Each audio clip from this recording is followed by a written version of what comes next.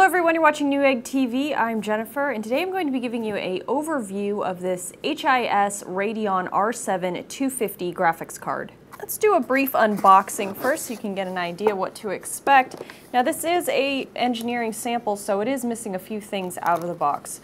But let's talk about what we've got. First up, we have a multi-language quick installation guide, and then a little pictorial on how to ship a computer and a graphics card. We're going to pretend right here is your driver disk, and that's not included when we get the engineering samples. So I'm going to go ahead and remove this cover, and right here we have, ta-da, the graphics card. Alright, so right up you'll notice that this is a small form factor, low profile, single slot PCIe 3.0 card. Let me give it a quick measure for you. At its longest point we have just under 7 inches, comes in at about 6 3/4. And then the height with the fan is looking to be about 1.5 inches. And its width at the widest point is about 4 1/4 inches.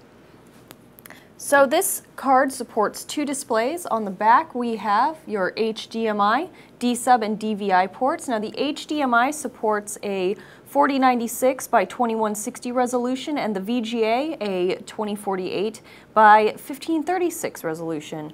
On top we have the iTurbo cooling fan, which is extra quiet and runs at under 28 decibels.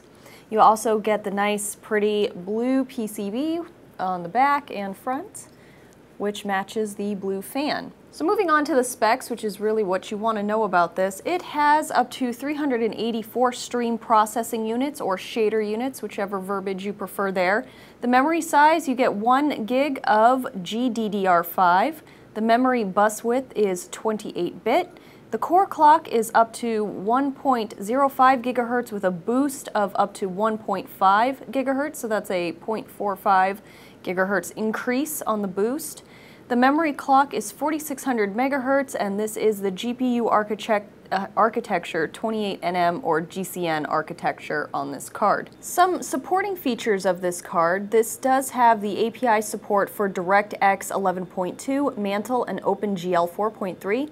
As I mentioned before, the HDMI port supports up to 4K resolution, and it has a DDMA, or discrete digital multipoint audio, which supports 7.1 channel audio and includes the iTurbo software from HIS, which allows you to configure this card as you would like it.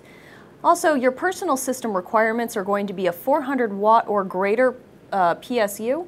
You're going to need to be running a 500 watt or greater if you choose to configure these in CrossFire, which you can with up to 2 of them.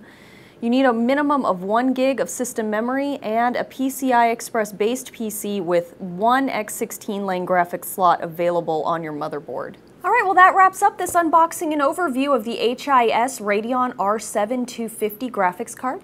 If you've liked this video or found it helpful, please like it and subscribe to our various YouTube channels. Until next time, I'm Jennifer, and thank you for watching Newegg TV.